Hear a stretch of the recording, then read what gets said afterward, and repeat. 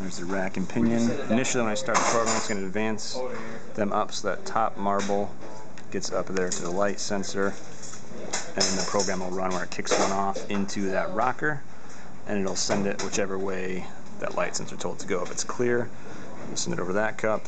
If it's opaque, light can't pass through, it'll go down here.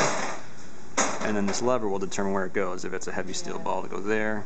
If it's a light wooden one, it'll hopefully come right over here. So let's run the program.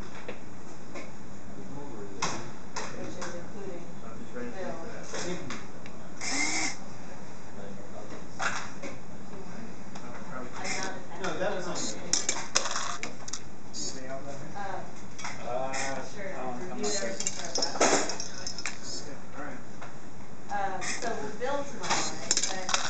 But we also try to take data tomorrow and then analyze the data on. Okay, and so in case it starts at 6, how long did it last? Alright.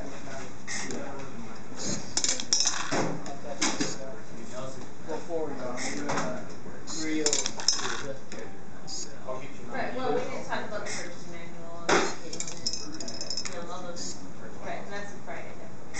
Okay. Yeah, but, you know, I would also, somebody just asked me, oh, are we ever going to throw that truss in the pencil test? Sure. Or another pencil test, the truss test. How many trusses do we have? We have at least 2. We do. Got it. What's your last one?